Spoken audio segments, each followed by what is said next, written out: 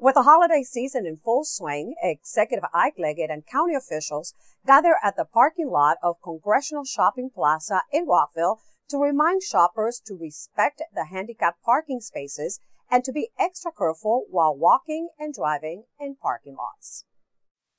According to authorities, this can be a very vulnerable time of the year when it comes to pedestrian and traffic safety.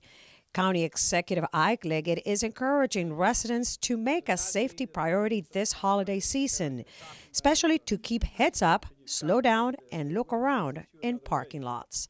From now until December 24th, our police and firefighters will be going to several of the shopping centers throughout the county.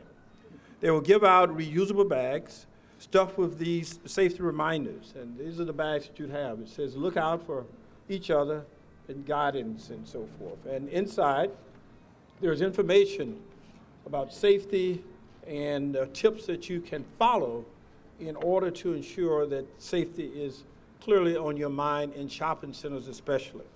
Last year, the county began an educational awareness campaign about parking lot pedestrian safety, asking drivers and pedestrians to avoid distractions. It's important for everyone to make sure that they're paying attention while in their car, that they're not driving distracted, that they're not holding a phone, they're not texting. Don't assume that pedestrians see you. Oftentimes, they're as distracted as they're walking to the store.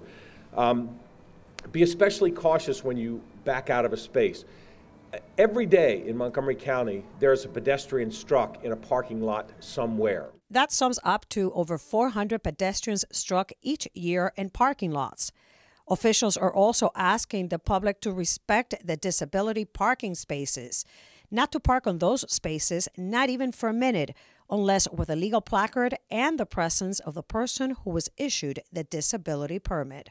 This campaign is very important to me and the commission and all those people with disabilities, because so often when we're out, when you go out to shop and you can't find a parking space, all of us understand that frustration.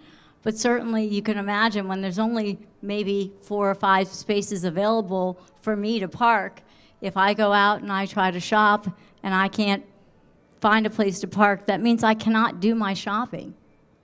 Police will be on the lookout for those violating the law and parking in disability spaces. The fine in Montgomery County is $250.